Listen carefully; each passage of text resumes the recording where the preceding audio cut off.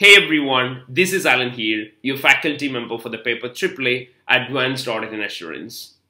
And this video is to discuss about the changes that the AAA paper will be undergoing from the coming September 2022 exam onwards. Well, basically we know that when it comes to the paper AAA, we used to have 96 marks as descriptive area and 4 marks as professional marks. And basically the 4 marks professional marks were tested as part of the 50 marks question. However, from now onwards, the whole exam structure will be different.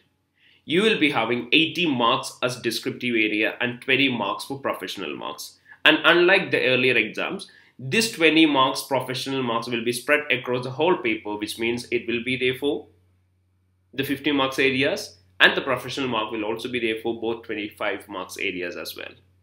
So this professional mark will be split on the basis of 4 major criteria. And these criteria includes the communication skill, analysis and evaluation skill, skepticism and judgment of the student, and the commercial acumen of the students will also be tested as part of your professional marks. So let's discuss about each of these elements. So first one is the communication.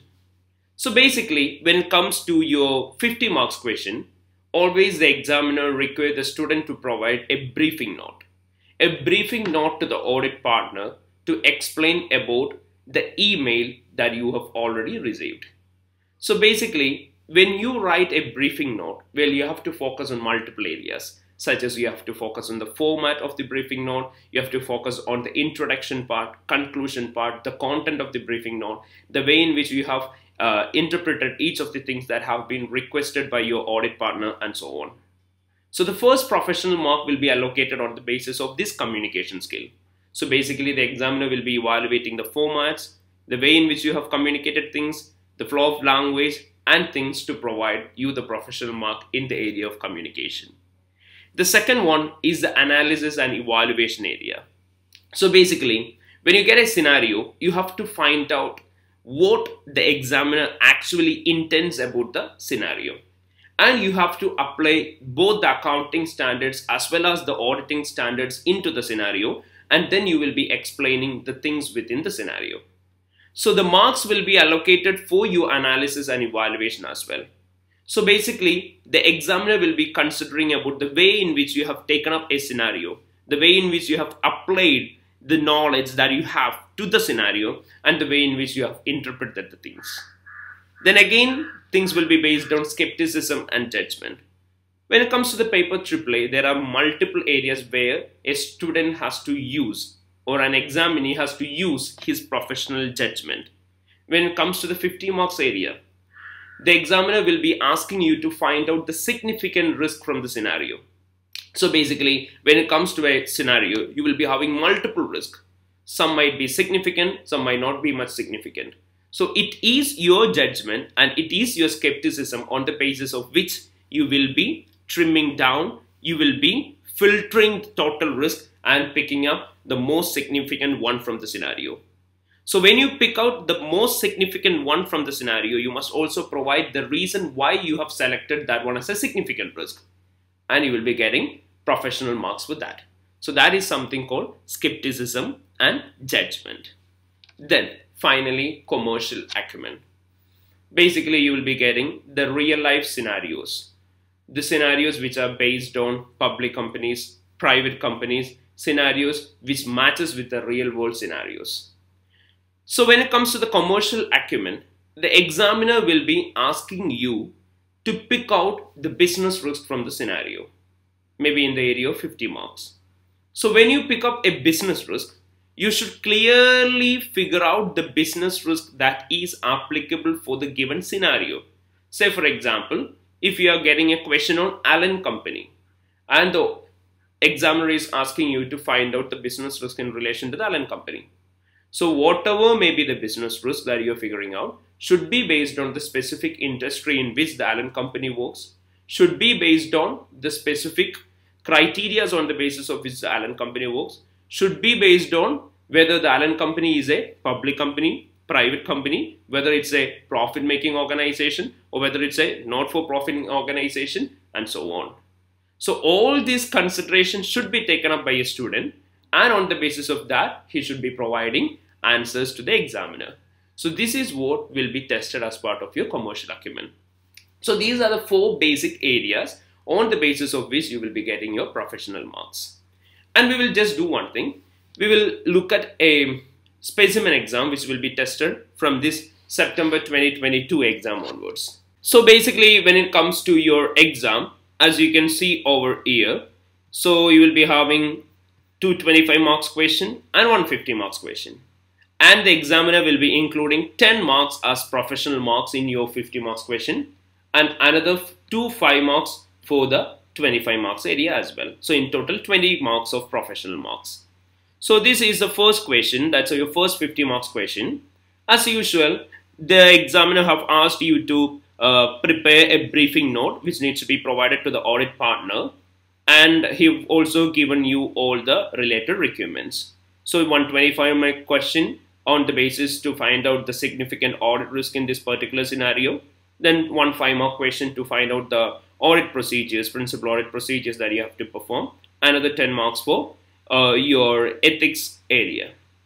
And in addition to this, the examiner have provided you a note over here that your professional marks will be in total of 10 marks, and that will be awarded on the basis of your demonstration of skill in communication, analysis and evaluation, professional skepticism and judgment, and commercial acumen.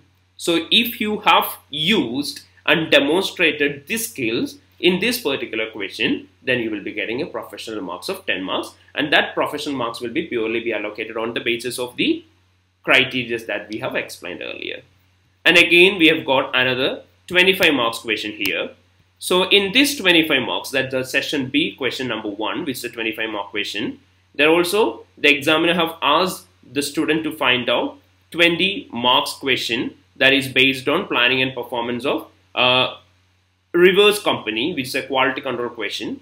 And here the examiner have clearly mentioned that the professional mark over here will be demonstrated on the basis of analysis and evaluation, professional skepticism and judgment, commercial acumen.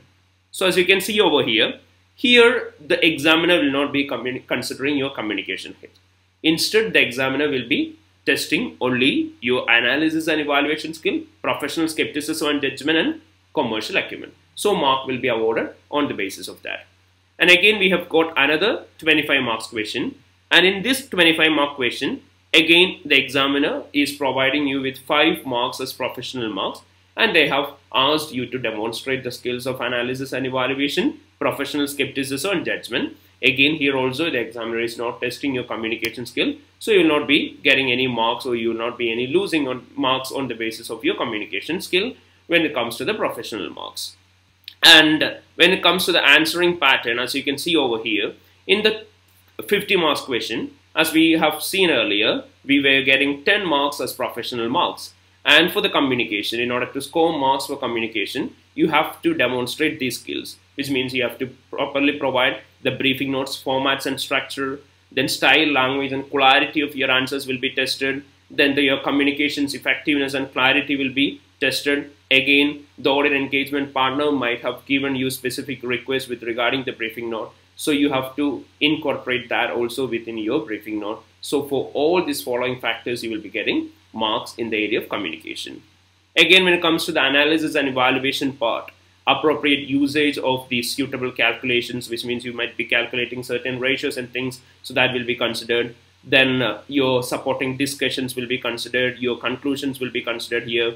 Again, your prioritization of the risk will be considered here, and your balanced discussion of information with whatever be the recommendations or decisions you have provided, that will also be considered.